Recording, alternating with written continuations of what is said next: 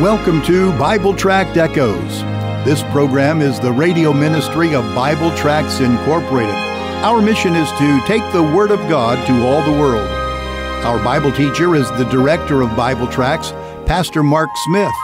Since 1938, Bible Tracts Incorporated has been publishing clear gospel tracts and supplying them to churches, missionaries, and individuals all over the world, and all at no charge. Information on how you can receive a free sample pack of our tracts will be given at the end of this broadcast. Now for our Bible study, here is our teacher, Pastor Mark Smith. Greetings to you, my friend. Welcome to Tract and Truth Tuesday. Oh, yes, this is Bible Tract Echoes, that's for sure, but it's Tuesday. And on our Tuesday broadcast, we give each Tuesday a special title because we have a special focus every single Tuesday.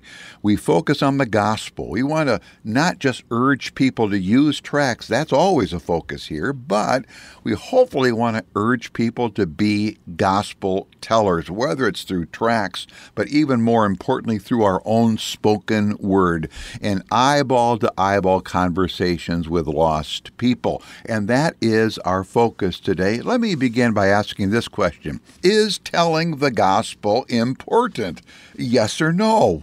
Well, I'm going to go out on a limb here, and I'm going to tell myself that you just said, yes, it's important. Telling the gospel is key. Okay, here's the next obvious question. The question is why? Why is telling the gospel important? Now, don't answer quickly. I want you to think that over a couple of minutes and be ready to give yourself two biblical answers. But now I've got question number 3. Why do so many believers who want to tell the gospel not do it? Now, frankly, I come back to this question with some regularity because it hits at an ongoing problem in the true Christian community. It's a question every local church pastor, elder, deacon, Sunday school teacher, and so on needs to be openly talking about, and then we need to be giving answers, real answers, practical answers. We need to find some practical solutions to help people tell the gospel. Why we need to tell the gospel is a frequent theme in our pulpits, the pulpits of good, godly churches. But how we fix the problem of not telling the gospel, that tends to go into theory, not into practical answers. So let's be practical today. Oh, by the way, I've got a great tract story to tell you of somebody coming to Christ today. So get your Bible open to Acts chapter 1. Jot down some practical stuff on a piece of paper today. I've got one of our gospel tracts in my hand right now. And by the way, a gospel tract is simply an evangelism tool. It's a short written presentation of the gospel. And the one in my hand here is a rather unique one for us. Rather than in paragraph form, this gospel tract, which is titled Do You Know For Sure, is in a booklet format. A small booklet. It's 4 inches wide, 2 3/4 inches tall. It's on good, sturdy, glossy paper, and it's done, we often say, with millennials in mind, because it's not done in paragraph format. It's done in short bursts of statements dealing with the gospel. Now, friend, if you are ever wondering how to tell the gospel, get this tract. It'll help you tell the gospel. But it's done in a format you can use it to actually walk through the gospel when you're talking to somebody, as well as give them this to read some time later on their own. This gospel tract was done with 2 key kinds of people in mind. Number 1, it's done with religious people that are religious, that go to church, that view the fact that they may be okay with God because of their religiosity. They may have grown up in church, whether it's a gospel preaching church or a non-gospel preaching church. But there's another target audience. We give this gospel tract, we made this gospel tract with Mormons in mind. The word Mormon does not appear in here. But in the teaching of Mormonism, they mess up the gospel, and this gospel tract lays it out in such a keen way that Even if a Mormon is reading it, they'll have to confront the biblical truth, and it's going to answer some of their key questions. The track, again, is entitled, Do You Know For Sure? Now, at the end of this broadcast, my announcer is going to come back on. He's going to give you 3 ways by which you can give to us your name and your mailing address. Plan to do that today. So get a piece of paper ready and pen ready. You can, by the way, go to our website, which is BibleTractsInc.org. Bible, B-I-B-L-E. Tracts is spelled T-R-A-C-T-S. Inc is I-N-C. BibleTractsInc.org. Go there and you can order the sample packet. And however you get the tracts from us, we want to be a partner with you. We want to give you tools to be a gospel teller. Do that today. 2 verses from the book of Acts. Acts, please, chapter 1, verse 8 says simply this. You probably have memorized it. But ye shall receive power after that the Holy Ghost is come upon you, and you shall be witnesses unto me, both in Jerusalem and in all Judea and Samaria, and unto the uttermost parts of the earth. And then over in chapter 8, verse 4 of Acts says this, Therefore they here, these are not the spiritual elite, this is not the apostles, this is just general believing folk. Therefore they that were scattered abroad went everywhere preaching the gospel. Let me tell you the gospel story, the tract story I mentioned here a moment ago. This comes from a Christian brother in the city of Peoria, Illinois. He writes me a letter every now and again. Here's what his letter says. Dear Pastor Mark, it's been so long, too long, since I wrote to you about somebody being saved on the city bus. This time, as at other times in the past, he was sitting behind me. I handed him the tract, The Best I Can. He refused it, but then he asked for it back. After he had finished reading it, I pointed to the prayer on the tract and asked him if he prayed the prayer, and he had. Later on in the letter he says this, At last again I have been used to bring another soul to Jesus Christ. It is so great a feeling to do so. And the letter has a couple more lines in it. This man is a great soul winner. This man in Peoria, Illinois, lives on, the lower end of the economic scale.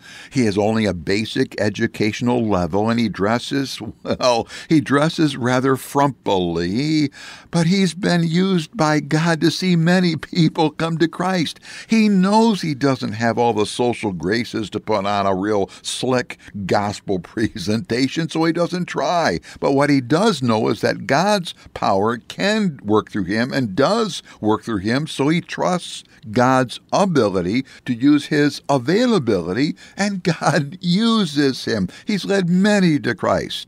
So let me just come back to my question here. How can we help one another get started in telling the gospel? And I think the main responsibility for this task is threefold. Number one, pastors are charged by God to help mature believers, help to get saints to become mature. Evangelism is a key part of maturing as a believer.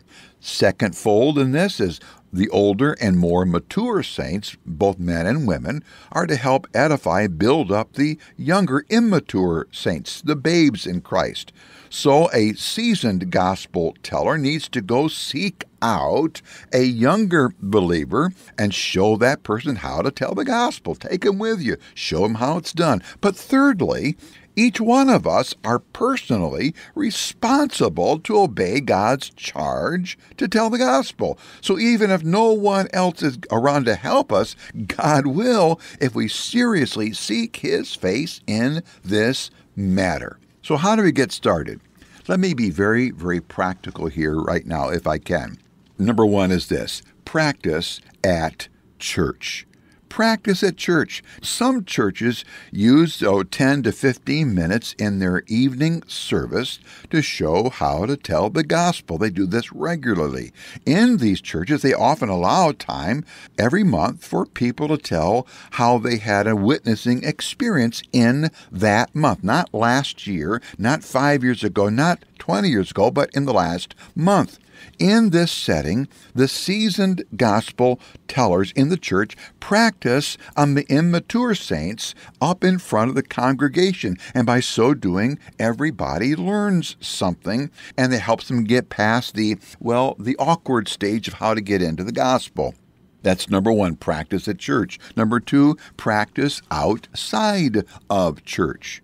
Here's where church leaders need to notice I said make times to go out in the community for the express purpose of telling the gospel. Now, whether the folk you're going to are simply follow up on people who visited your church, or you're going door to door, just cold turkey, so to speak, my friend, if you and I will overtly make a plan to go tell the gospel, God will bless our plans. We're making a plan in the will of God. Third, have an organized class at your church on evangelism. There are a number of really good evangelism curriculum out there for local churches to use. Maybe your church needs to pay the bill to send 2 couples to an evangelism training event where they get the preparation they need to be the gospel teachers at your church. Rather than expecting the pastor to do it all, let some of the lay folk become the strong teachers on evangelism. Here's a fourth suggestion. How about you and I humbling ourselves before our family and practice telling the gospel at home? Now, there's a lot of adult Christians who want to tell the gospel but never have. If those kind of people would admit to their spouse, admit to their children, younger children or adult children, that, they want to be a good gospel teller, but they have not been a good gospel teller. And then just say to their spouse, say to their kids, so would you help me? I need your help. Ask your kids, ask your spouse to allow you to tell them the gospel.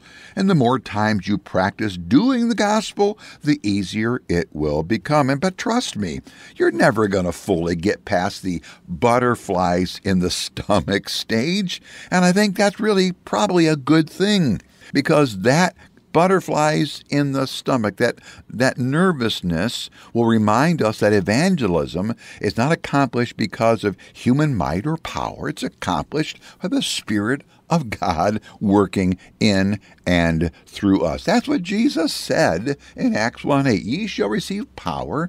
After that, the Holy Ghost is come upon you, and you shall be witnesses. God says, I will help you do this. Now remember, believer friend, remember, there is no spiritual gift called evangelism. Now, God does identify a number of spiritual gifts in the Bible, but gospel telling is not a gift. God does not give to some people the gift of evangelism, not to others. Evangelism is not a gift, it's a charge. It's a responsibility. It's a burden. It's a burden that God places on the shoulders of all His children. If you don't have a burden, if you don't sense a burden on your heart for lost people, then there's a great starting point, but not an ending point. It's a starting point. Father God in heaven, you need to pray. Make my heart hurt over lost people. Help me see them and where they're headed without Jesus as their Savior. Make me hurt, and then make me tell them the gospel. Amen. Thank you for joining us today for Bible Tract Echoes. If you would like to receive a free sample packet of our tracts, you can contact us by calling 309-828-6888. Our mailing address is Bible Tracts, P.O. Box 188, Bloomington, Illinois, 61702. Again, our phone number is 309-828-6888. And our mailing address is P.O. Box 188, Bloomington, Illinois, 61702. You can also contact us through our website. Our web address is BibleTractsInc.org. Remember, the word tracts is spelled Tracts. That address is BibleTractsInc.org. May the Lord richly bless you as you serve Him.